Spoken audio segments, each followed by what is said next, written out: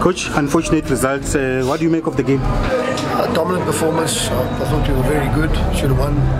Had more than the opportunities. Totally dominant. And yeah, that's what happens in the game of football. You don't score, you're not going to win football matches. Coach, the fact that you've been eluded by one cup as well, does that derail your targets that you had for the season cup-wise? No, we never had any targets. We were just trying to play games. But yeah, obviously disappointed because now, yeah, the cup, but we just started 3 games now, so it is what it is. We'll move on. And Coach, any positive you're taking from it? Yeah, I'm happy with the team. Team played very well. We had more. I mean, we should have won the game. So I'm happy with the team. Showed good fighting spirit. Everything was there. Just the final ball wasn't good enough at times.